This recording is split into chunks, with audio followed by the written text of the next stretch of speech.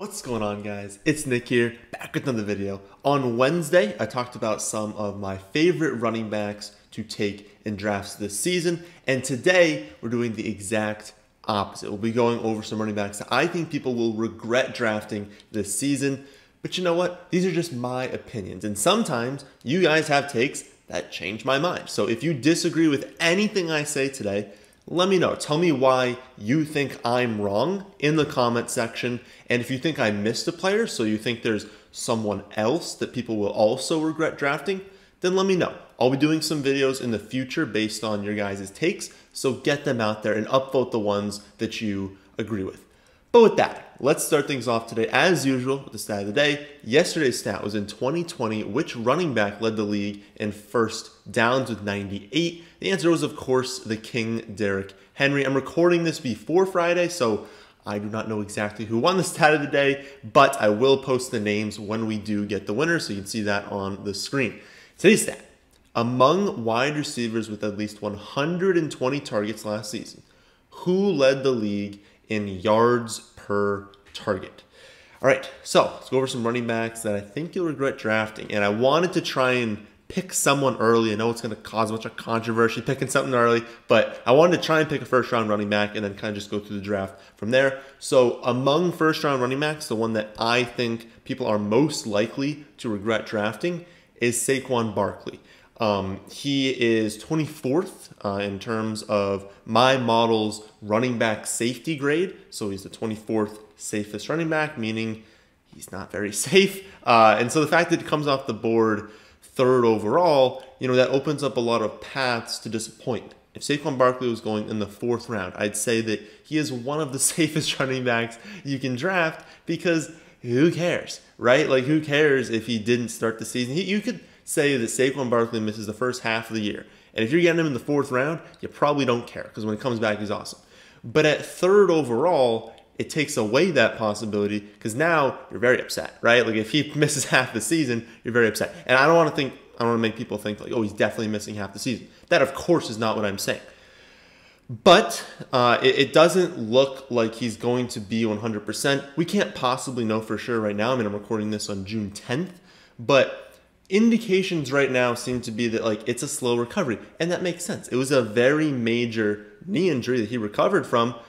I mean, for them to throw him out there for 100% snaps in week one might not be smart. So could he start the season a little bit slow, getting more like 50% of the snaps? Maybe. And when you think about taking him third overall, you're just missing out on Derrick Henry, who just ran for over 2,000 yards, 17 touchdowns. Alvin Kamara, the player that fantasy points calculated as being the single most valuable player in all of fantasy last season in terms of how many wins above replacement he provided to your team.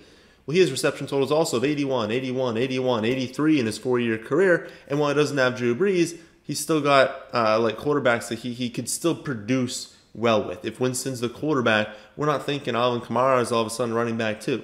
He's still going to be a stud. You had Jonathan Taylor, running back who just gained just under 1,500 scrimmage yards and 12 touchdowns as a 21-year-old, being a part-time player for part of the season.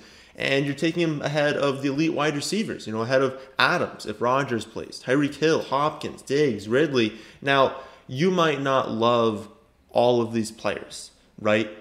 But taking the chance on Barkley at 3 is saying that you think he's better than all of those guys. And I just don't agree. If he were 100% healthy and I could trust the Giants coaching staff, then maybe. But again, he suffered a very significant leg injury last season, and that's not something that just requires rest, right? Like, there's a lot he's going to need to do to fully recover from this and to be back to what he was before.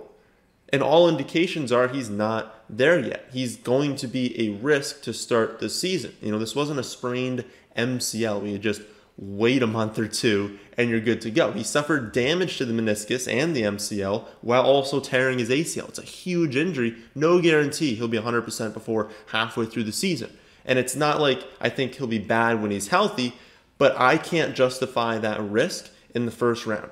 You can have almost anyone you want across the entire NFL. It's probably going to go McCaffrey, then Dalvin Cook. So if you're sitting there at 3 or later, you can have practically any player that you want. why take any chances? You know, you're telling me you don't want Derrick Henry, Kamara, Jonathan Taylor, Zeke, Akers, Adams, Hill, Hopkins, Diggs, Metcalf. I mean, like there's so many awesome players.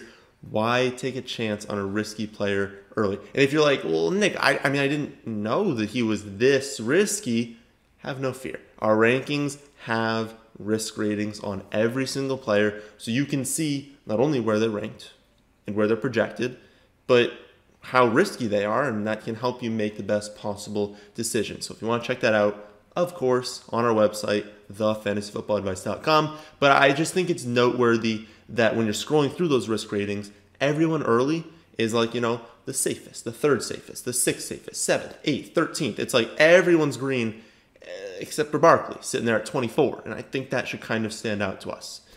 Another running back that I think you might regret drafting is Josh Jacobs. Now, Jacobs will be entering his third season in the NFL at age 23, and he's gained almost exactly 1,300 yards in each of his first 2 seasons, scoring 19 touchdowns along the way. So that's pretty good production. Thing is, his production always feels disappointing. You know, he never just goes off in the receiving game. The touchdowns are always kind of bunched together, and he has upside on the ground, but not nearly as much as some other running backs. You know, and he's finished 14th and 13th in fantasy points per game, but his production has just been underwhelming. I mean, look at last season as an example. Like, he was a running back, 13 in points per game, like I said, but 53% of his production came in 4 out of 13 weeks. So he was effectively a running back 1 for 4 weeks, but a high-end 4 for the other 9. That's not great. And if we look forward to this season, those numbers have to go down, and they'll go down in the worst possible way, the receptions. We've talked for 2 years about how good Jacobs could be if they just gave him work in the receiving game. And no matter how much they talked about doing that, featuring him in that area, they just never did. I mean, he has 2 career games with more than 3 receptions and 1 career game over 38 receiving yards. And now they add Kenyon Drake in free agency and talk about how much they like him in the receiving game. Like, it just doesn't bode well for Jacobs' receiving floor or ceiling. I mean, he's going to see fewer carries, fewer touchdown opportunities, fewer receptions, fewer targets, and that's going to hurt a lot. And for the crowd that says, well, it's reflected in his ADP, I'll ask you this. You take him in the 4th round, right, where he's going as running back 21. Would you be satisfied if he ends up 21st in points per game as a running back 1 for 1 week and a running back 4 or 5 in pretty much every other week? If you're fine with that, then draft him. But he's a player that might produce to that level of ADP when you look back at points per game, but it's going to be from like 1, maybe 2 spiked weeks, and basically every other week is going to be well below that and just not worthwhile production. You don't take a running back in the 4th round that pretty much needs his backup to get injured to be worth that spot. That's just not a smart thing to do, especially when there are so many elite wide receivers still available. You're taking Jacobs in the 4th round over these elite wide receivers. I don't know what you're doing, so you're probably going to be disappointed at that one. Next up, we've got a running back that's definitely going to surprise a lot of people, and that's Damien Harris.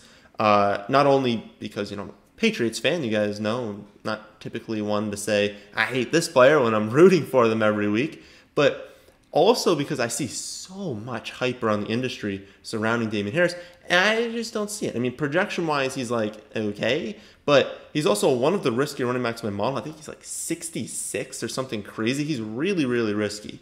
And where's the upside to make up for that? Because I'm totally fine assuming risk later in the draft if the upside makes up for it. But I see so many people talking about how he can get a ton of touches this season. But I feel like now people are just assuming he's going to. So it's like if everyone keeps saying he could get a ton, he could get a ton, he could get a ton, in people's mind that's like, oh, he's going to get a ton of touches. No, he could, but it's probably the least likely outcome. The most likely outcome is that he does not get a ton of touches. People are just assuming there's going to be some switch from Cam Newton to Mac Jones and that they're going to feature Damien Harris and like all these problems are going to go away. But last time I checked, Cam Newton was still the favorite to start the season as the quarterback.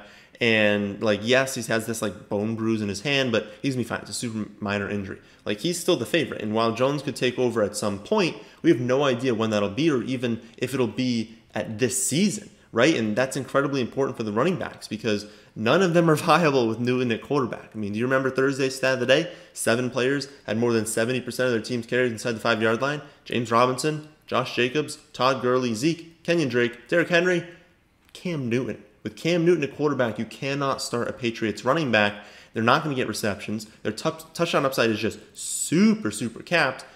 But now let's assume Mac Jones is the starting quarterback. Well, number one, Harris's ADP goes up even higher. But two, James White is still there, so Harris won't be getting third down snaps. And the rookie they just drafted, Stevenson, he's 5'11", 231, and people around the team are like comparing him to Blunt. Okay, well, good luck with Harris's touchdown upside if they've got a back that they're going to use as a goal line guy. So it's what? Harris is just a first and second down running back. So we could see a season where he's got like 700 rushing yards, but only 2 touchdowns and 5 receptions. Otherwise known as exactly what he just did last season when pretty much no one wanted him. So there are just so many reasons to not draft Harris, and yet all I hear around the industry, every single platform is hyping him up. Whenever that happens, ADP climbs higher and higher and higher. I don't get it, and so I'm not going to be taking part in that, even though as a Patriots fan, I want him to succeed. I would love it if he had 1,300 rushing yards and 12 touchdowns a season. I'd love it. I just don't see it happening with who else they have on the roster and who their quarterbacks could be. Another running back that I think you'll regret drafting is Ronald Jones. I feel like we just need to stop trying to make Ronald Jones a thing. Yes, he's talented. Yes, he's young. But what has he done to this point for us to know that he's going to get a large workload? Like, I'm not trying to argue that if he gets the touches, he won't be good. I mean, this is a good offense with a good defense, high-scoring team, should be winning a lot of games. Yeah, I'd love to lead back. But he played less than 30% of the snaps in the 3 playoff games that he was active in. And he had a few nice games at like the midpoint of the season, but they were so random. Like, he'd go from 3 carries and 9 yards one week and then bust out for 23 carries for 192 yards and a touchdown the next week. But if we look at these weeks, it's like, I mean, now we know why they happened, right? 3 of the 4 games that he played well didn't have Leonard Fournette active. Okay, in the 4th game, he happened to score a 98-yard rushing touchdown, so they just kept giving him the ball because they were also up a ton and just left him in. But he didn't even do well the rest of the game. I mean, the rest of the game, he had 22 carries for 90 scoreless yards. So outside of a 98-yard rushing touchdown, it wasn't even a good game for him. Like, so he has 4 good games, 3 without Fournette, and 1 just had 1 long play. I mean, he did not do that well last season. And what do they do in the offseason? They literally come out and say, we do not like what we had from our running backs last season in the receiving game, which is absolutely fair because both Fournette and Ronald Jones were awful in the receiving game. And they go out and get Giovanni Bernard, one of the best pass-catching running backs in the entire NFL. You know, and if you don't think Brady had something to do with that, then I don't know how to get through to you. Like, he obviously had a say in that decision. Like, Gio's just going to be there, James White. And so the best case scenario for Ronald Jones is that Fournette gets hurt and he's still only getting the early down work with no receptions. And so he'd still be valuable if he had all of that early down work. But I don't know, man. I mean, for you to rely on Leonard Fournette getting injured and then still have a guy that's only getting carries, I don't know, man. It's not what I'm targeting for ceiling in the 9th round. Give me Tony Pollard, Gus Edwards, Dillon, Drake, or even just like other positions. Pittman, Hardman, Mooney, Marvin Jones, Russell Gage, Elijah Moore. Just, I don't know. There's other players who can perform well and don't necessarily need an injury. Some of those guys I listed probably need an injury. But with their injuries, some of the players I just mentioned, their upside's higher. Tony Pollard, sure, he needs a Zeke injury. But which would you rather have? Tony Pollard if Zeke gets hurt as a feature back in Dallas, or Ronald Jones if Fournette gets hurt as the first and second down back in Tampa Bay?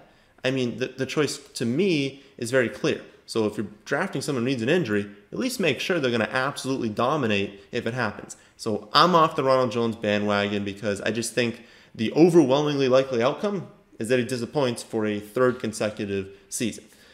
So those are the running backs that I think will disappoint you this year if you draft them. If you want to see who I think you should be drafting, then check out my rankings at our website, thefantasyfootballadvice.com. And it's not only the rankings. We have projections, risk grades, and individual breakdowns as well. So be sure to check that out if you have not done so already. But that, my friends, is the end of this one. Hope you all enjoy. If you did, then how about hitting that like button? And how about subscribing to the channel if you're new here? Thanks for watching.